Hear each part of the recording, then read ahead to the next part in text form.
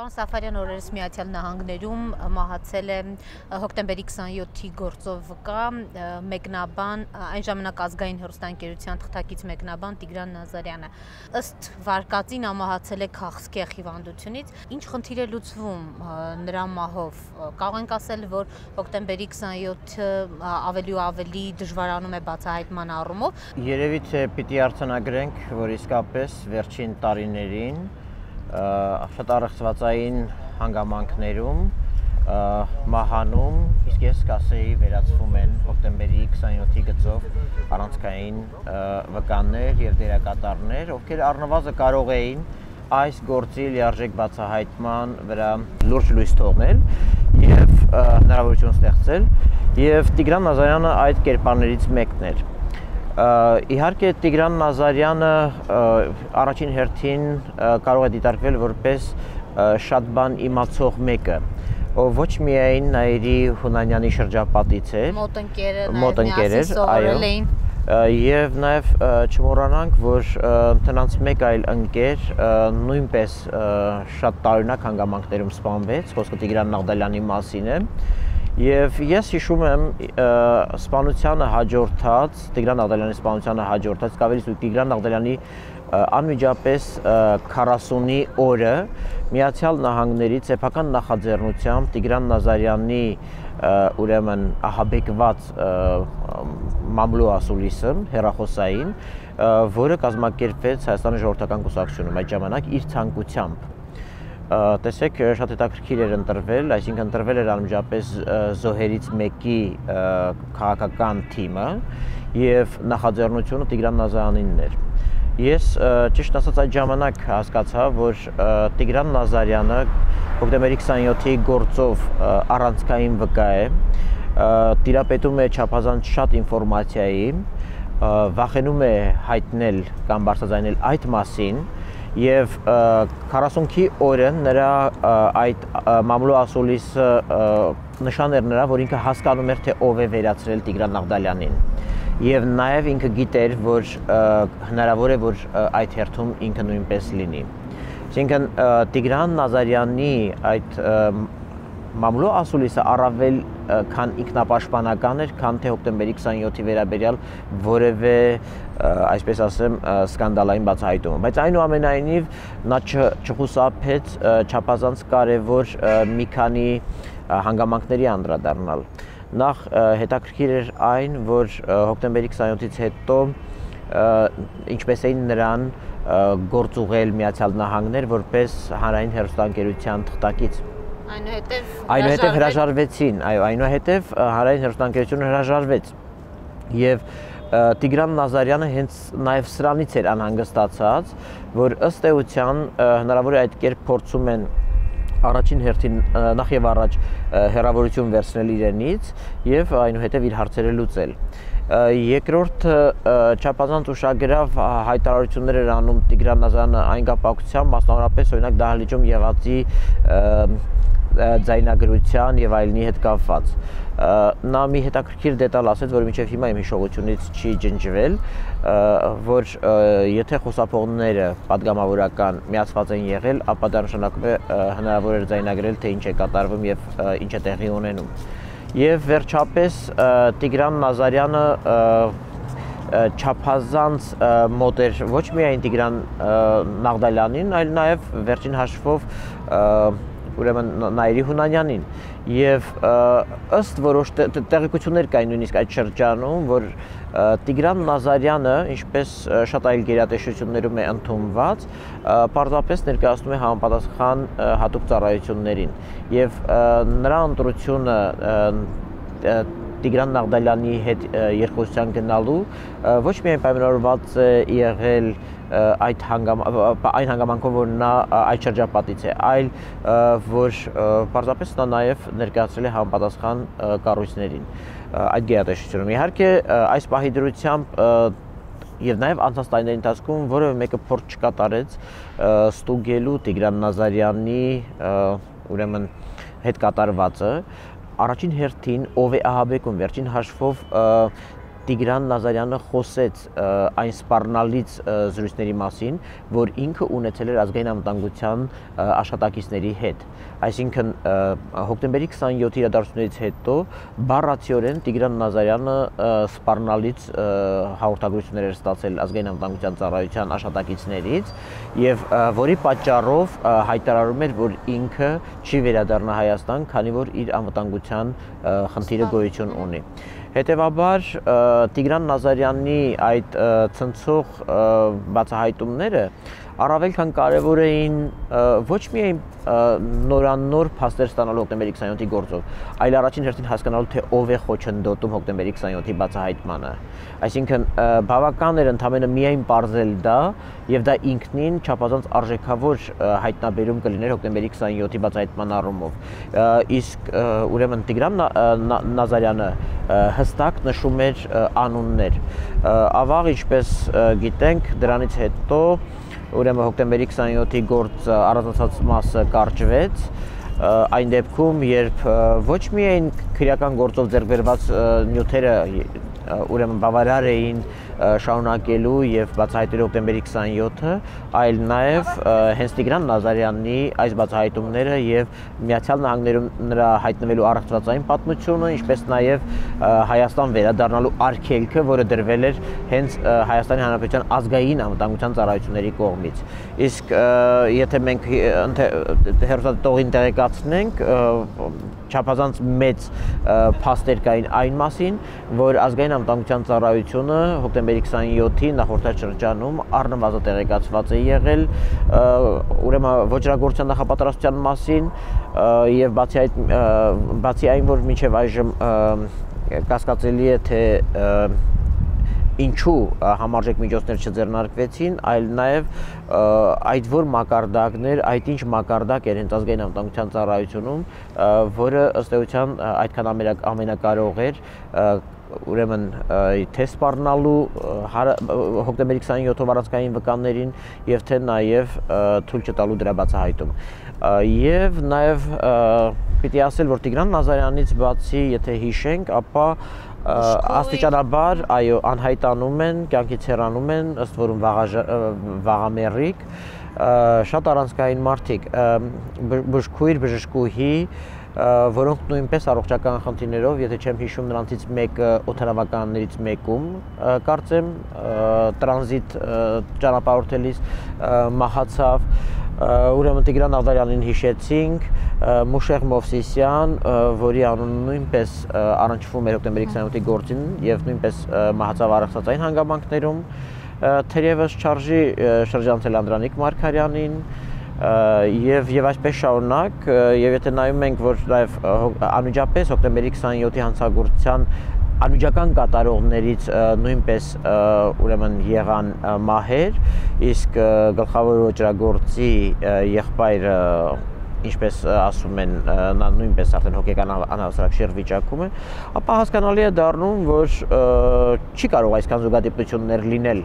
մի խմբի հետ, մի շրջանակի հետ, որը առաջվում է հոկտեմբերի 27-ին։ Քանի որ գնալով էլ ավելի քիչ են վկաները մնում, կարող ենք ասել, որ մենք այդպես էլ չենք ունենալու հոկտեմբերի 27-ի վերջնական, հա, այսպես բացահայտումը տարեց տարի ավելի կարծես հեռանում է։ Ես հույսս ամենևին չեմ կորցրել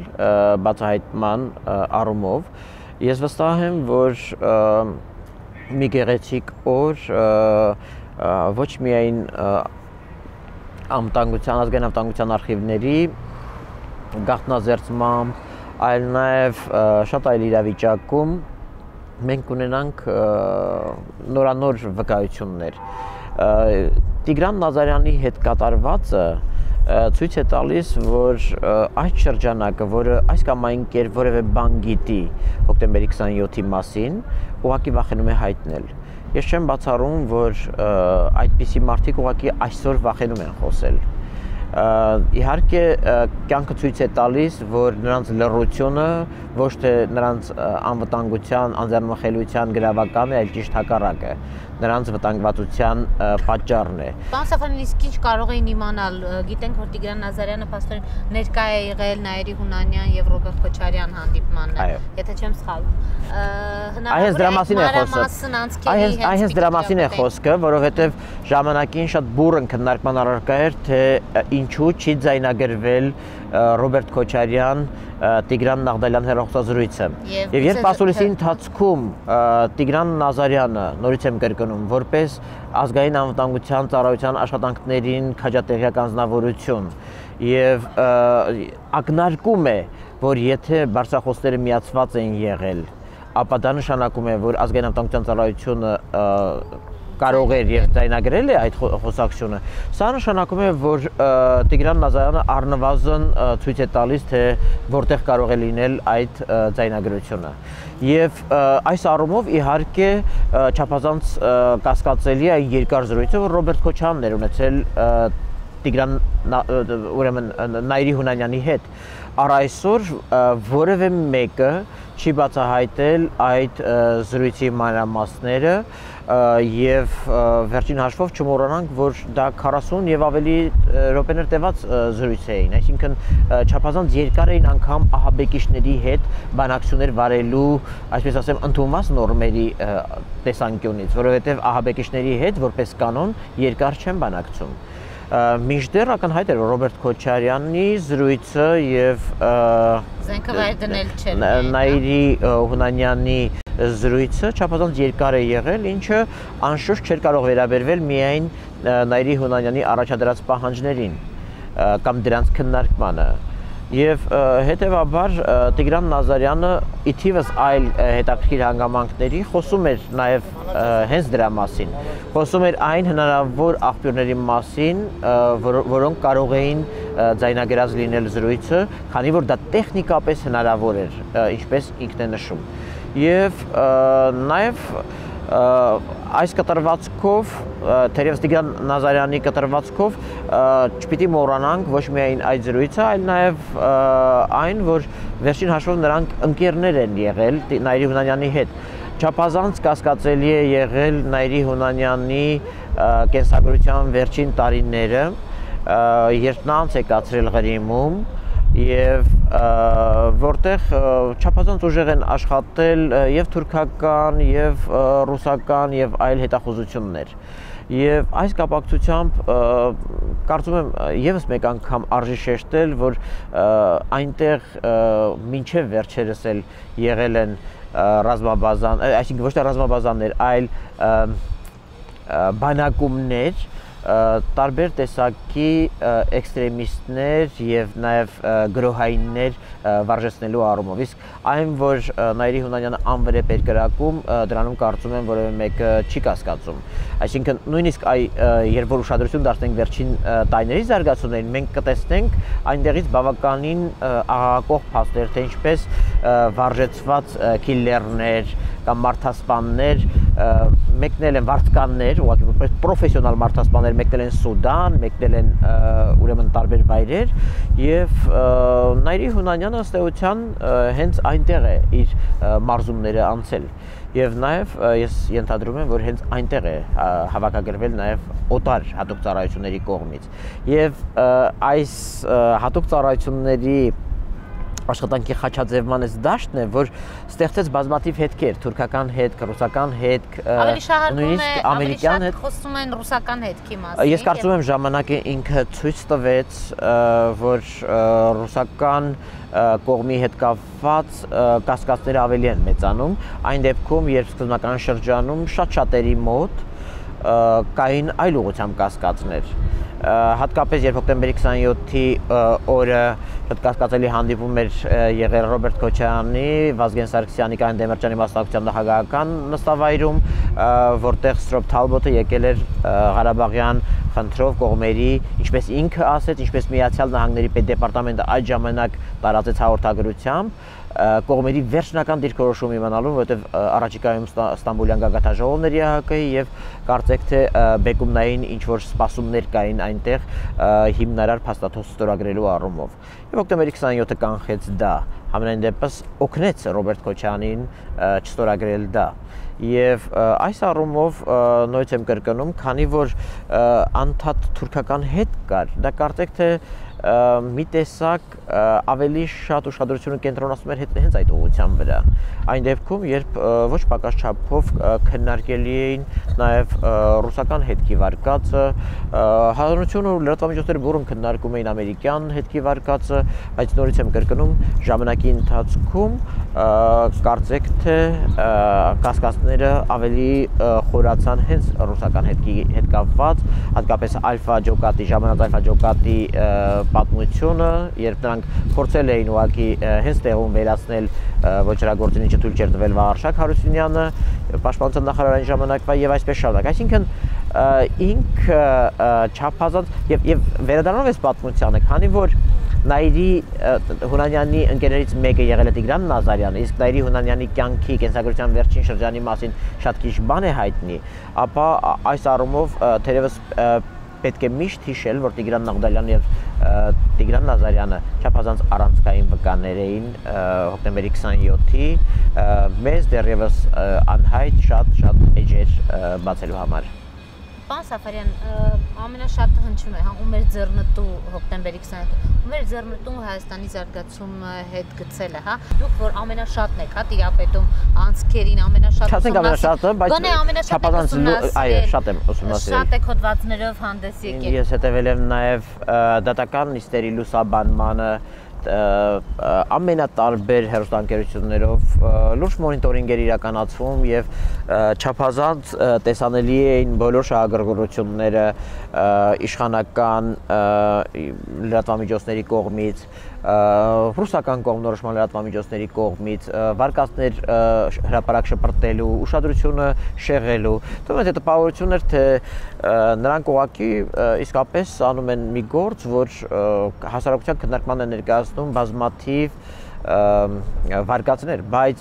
այնուամենայնիվ որոշ կարևորագույն փաստերի հաջորդեցին շատ տարօրինակ իրադարձություններ։ Ես չեմ կարող մոռանալ Տիգրան Նաղդալյանի սպանության նախորդաշրջանը, երբ Տիգրանը ակնհայտորեն հակասության մեջ մտավ դատարանում տեղի ունեցող process-ի հետ, երբ խոսքը վերաբերվում էր մոնտաժված տեսաերիզին, Տիգրանը գրեթե հասկացրեց, որ ինքը չգիտի թե դատարանում բառացիորեն հայտարարեց ուղղակի, ասեց ես չգիտեմ դատարանում ինչ տեսաերիզ են նայում, ես ունեմ իմ տեսաերիզը, այսինքն հասկացրեց, որ գոյություն ունի չմոնտաժված տեսաերիզ։ Եվ հնարավոր է իր օրակարգում հաստատ։ Այո, եւ որին հաջորդեց նրա սպանությունը ուղիղ անմիջապես դրանից հետո։ Այսինքն մենք ունեցել ենք տարբեր պահեր, շատ վտանգավոր հոկտեմբերի 27-ի անմիջապես հետո, երբ շատ մոտ էր եղել բացահայտման, եթե ոչ հեռանկար, ապա գոնե այն բռնելու կետը, որից այն կողմ այլևս process-ը անդառնալի կլիներ եւ բացահայտումներ կլինեին։ Բայց կարծում եմ հոկտեմբերի 27-ի թե քննության, թե նաեւ ուրեմն վրազդող ուժեր այնքան ազդեցիկ էին եւ ես կարծում եմ ոչ միայն Հայաստանի ներսից, որ ըստ էության դա տեղի չունեցավ։ Եվ վերադառնալով ուղղակի ձեր հարցին, ինչպիսին է լինի մեր գնահատականը Վազգեն Սարգսյանի կենսագրության, նրա հակասական դրսևորումների եւ այլնի մասին, եւ նաեւ այո նրա հերոսության վերաբերյալ, որպես սպարապետ, որպես ուրեմն բանակի ըստ էության հիմնադիրներից մեկը, այդուհանդերձ Հայաստանը նրա եւ Կարեն Դեմիրճյանի օրոք կամ արկայությամբ, նրանց ֆակտորների արկայությամբ դարձել էր չափազանց ինքնիշխան։ Ես հիշում եմ նրա մոսկովյան, ամերիկյան եւ այլ այցելությունները, որտեղ ուղղակի նկատելի էր, որ իրեն շատ քիչ է հետաքրքրում, թե ինչ են ուզում դրսում Հայաստանից։ Շատ դեպքերում ինքը Ռուսաստանում, եթե նրան հարց տային, որ գիտեք ինչ եք մտածում բաշխիչ ցանցերի սեփական աշնորհման մասին, նա պատասխանում էր մենք կգնանք, քննարկենք եւ կհասկանանք, կորոշենք դա Հայաստանի շահերից բխում է թե ոչ։ Ինչքան մի պատասխան, որը թերևս ռուսները հիմա չեն լսի երբեք չեն լսի։ Ավելին նրանք կհայտարարեն, որ հայկական կողմի նախաձեռնությամբ հայերը որոշեցին իրենց բաշխից ցանցերը նվիրել Ռուսաստանին, որպես հայ-ռուսական դարավոր բարեկամության արխավաչյա։ Վազգենը այդպեսին չէր, եւ ես իդեպ ոչ թե հորինում եմ, այլ հենց ասում եմ Մոսկվայում շատ հետաքրքիր նրա հարցազրույցի եւ ասուլիսի պատասխաններ, որ իսկ այդ տարիներին բաշխիչ էլեկտրական ցանցերի նկատմամբ օրինակ ուշադրությունը չափազանց մեծ էր, կային բազմաթիվ հավակնորդներ թե արևմուտքից, թե Ռուսաստանից, բայց Վազգեն Սարգսյանը բոլոր տեղերում ասում էր կքննարկենք, կհասկանանք որն է բխում Հայաստանի շահերից եւ նոր, այսինքն նա երբեք չէր մտածում կամ չէր էլ փորձում հաճոյանալ եւ դրա համար ինքը անկառավարելի կարող էր ընկալվել, անվերահսկելի կարող էր ընկալվել։ Վերջին հաշվով Վազգենը եթե այսօրվա կամ Կարեն Դեմիրճյանը նույնպես նրանք երկուսն էլ այսօր հաստատ չէին դիտարկվի, բացարձակապես չէին նայվի Պուտինի կառավարելի ժողովրդավարության կոնցեպցիայի ներքո։ Այսինքն եւ ճիշտ ասած սկզբական շրջանում կարծես թե բոլորը մի տեսակ հավատացին Վլադիմիր Պուտինին, ով կանգնեց եւ հայտարարեց, որ սպանվել են Ռուսաստանի բարեկամները, բայց կարծեք թե հետագա տարիները ցույց տվեցին, որ Ռուսաստանի բարեկամների սպանության հարցում, սպանության բացահայտման հարցում ամենամեծ խոչընդոտները թերևս հենց հարուցեց Ռուսաստանը։ Դուք նշեցիք, որ թերևս ձեռնտու էր երկրորդ նախագահին, հա? Կուզենայի իմանալ նրա կապը, նրա ներգրավվածությունը, այդ ձեր ուսումնասիրությունները ինչ են ցույց տվել։ Ես կասեմ հետեւյալը, ում է ձեռնտու հարցադրումը դեռևս բավարար չէ մեղադրանք դերկացնելու եւ ասելու, որ ում որ ձեռնտու էր նա էլ կատարել է։ Քավլիցի, բայց վերհիշելով արտաքին քաղաքականության մեջ բավականին ուշագրավ այդ զարգացումները, որոնք տեղի ունեցան հոկտեմբերի 27-ի օրը, երբ Միացյալ Նահանգների պետքարտուղարի տեղակալ Ֆրոկ Թելբոթը եկել էր տարածաշրջանային այցով եւ ուրեմն այստեղ նախատեսված էր հանդիպում, ըստ որում բավական ուշագրավ է, հենց սա ինքնին արդեն ինչ-որ բան ասում է, որ նախագահական նստավայրը հրավիրում են եւ վարչապետը, եւ ազգային ժողովի նախագահը, եւ այնտեղ է նաեւ երկրի նախագահը, այսինքն սա նշանակում է չափազանց առանցքային համաձայնությունների խնդիր կար։ Եթե կհիշեք, հոկտեմբերի 27-ից հետո եղան շատ այսպես ասեմ սկանդալային հայտարարություններ, ուրեմն մեղրի տարբերակի եւ այլնի կապակցությամբ։ Այնուամենայնիվ այդ շրջանում քննարկվել է ինչ-որ մի տարբերակ, քննարկվել է ինչ-որ մի բան։ Վազգեն Սարգսյանի Միացյալ Նահանգներ կատարված այցի ժամանակ է եղել, ասում են։ Այն, որ դրանից հետո նախագահական նստավայր կանչվում են 3 երկրի առաջին, երկրորդ, երրորդ դեմքերը եւ հաղորդագրության մեջ ասվում է, որ վերջնական պատասխան պիտի լսեին։ Սա արդեն ինքնին ինչ-որ մի բան ասում է եւ ինչպես հետագայում նաեւ լուսահոգի Կարեն Դեմիրճյանի վարորդը հայտարարեց, Վազգեն Սարգսյանը անվտանգության խորհրդի նիստի ժամանակ, որը նախորդել էր այդ հանդիպմանը, դուրս եկել բավական անտրամադիր, զայրացած եւ հենց առաջինը դրա մասին է խոսել, որ Ղարաբաղը ծախում են։ Բայց հետաքրքիրը հետեւյալն է, ես շարունակում եմ մնալ այն կարծիքին, որ Ռոբերտ Քոչարյանը Վազգեն Սարգսյանին եւ Կարեն Դեմիրճյանին հրավիրել է նախագահական նստավայր, որպեսզի ոչ թե ինքը ոչ ասի այն ավանտյուրային, որի մեջ ինքը մխրճել էր, ներքաշել էր Հայաստանին, այլ սպասում էր, որ դա կանեն Վազգեն Սարգսյանը եւ Կարեն Դեմիրճյանը։ Հետաքրքիրը նա էր, որ հոկտեմբերի 27-ից հետո արևմտյան դիվանագետները հայտարարեցին, որ Վազգեն Սարգսյանը եւ Կարեն Դեմիրճյանը դեմ չեն եղել կարգավորման տարբերակին։ Սա անշուշտ ներսում Հայաստանի ներսում մանիպուլյացիաների առարկա դարձավ, ներկայացնելու թե այ Կարեն Դեմիրճյանը եւ Վազգեն Սարգսյանը իրենք կողմ էին զիջումներին, բայց Ռոբերտ Քոչարյանն դա շատ կարծր գծի կողմնակից։ Իրականում հետեւյալն էր, Ռոբերտ Քոչարյանի հաշվարկով Ռոբերտ Քոչարյանը իդեպ այն երկրի ղեկավարն է եղել, որը անբացատրելի ռիսկերով մտել է ամենամեծ արկածախնդրությունների մեջ։ Բայց միշտ վստահ լինելով, որ դա կձախողվի եւ ինքը ջրից դուրս կգա ուրեմն այսպես ասած չոր։ Եվ ակնհայտորեն իմ վարկածով նա նույնպիսի հաշվարկ ունեցել է նաև այդ օրը, երբ Վազգեն Սարգսյանը եւ Կարեն Դեմիրճյանը ուղղակի եղել են իր մոտ եւ նրանք դեմ կարտահայտվեին կարգավորման տարբերակին։ Բայց նրանք այդ օրը լռել են, որովհետեւ նրանք կարող էին լռել, որովհետեւ նրանք ըստ էության տնօրինում էին ռեալ քաղաքական իշխանությունը եւ վստահ էին, որ թույլ չեն տա դա իրականացվել։ Բայց այստեղ հետաքրքիր զարգացումներ կարող էին լինել, իսկ դա կարող էր նշանակել Ռոբերտ Քոչյանի վաղաժամկետ հեռացում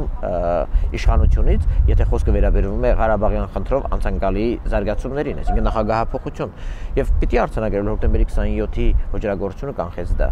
Եվ այս առումով, այո, Ռոբերտ Քոչյանին ձեռնտու էր, որ այդ ոճրագործությունից հետո այլևս հնարավոր չէր խոսել Ղարաբաղյան խնդրով կարգավորման մասին։ 99 թվականից հետո, ճիշտ 2000 թվականից հետո, երբ Տիգրան Նազարյանը այլևս Հայաստանում չէ, նրա հետ հանդիպում, հեռախոսազրույց, անձամբ ունեցել եք պարոն Սաֆարյան։ Ոչ, անցքերի տիրապետում եք նրա հետ, այսպես գաղտնի զրույցների։ Չէ, թերևս ես երևի այն վերլուծաբաններից էի, ով առավելագույնս ներկայացրեց հանրությանը հոդվածաշարով Տիգրան Նազարյանի բոլոր ասածները, որովհետև այդ ժամանակ լրագրողները, ովքեր այնտեղ ներկա էին, բնականաբար յուրաքանչյուրը նախապատվությունը տվեց այս կամ այն հատվածին, որը նա ասել էր։ Բայց թերևս ես այն մարդկանցից եմ, ով առավելագույնը հավաքեց եւ ամբողջացրեց Տիգրան Նազարյանի ասուլիսը եւ որպես դրա կենթանի վկան ուղղակի նաև ներկայացրեց բոլոր այն տարակուսելի, տարօրինակ, մտահոգիչ, կասկածելի հանգամանքները, որոնք ասում են, որ Տիգրան Նազարյանի կյանքը վտանգված է, նա ըստ էության սպառնալիքների տակ է գտնվում, որպես հոկտեմբերի 27-ի մասին իմացող մեկը, եւ որ ըստ էության Տիգրան Նազարյանի վերաբերյալ կա, այսպես ասեմ, նրանից դիստանցիա վերցնելու որոշում եւ դա ինքը նույնպես զգում էր Տիգրան Նազարյանը եւ դրա նախերգանք համարում էր Տիգրան Նազարյանի սպանությունը։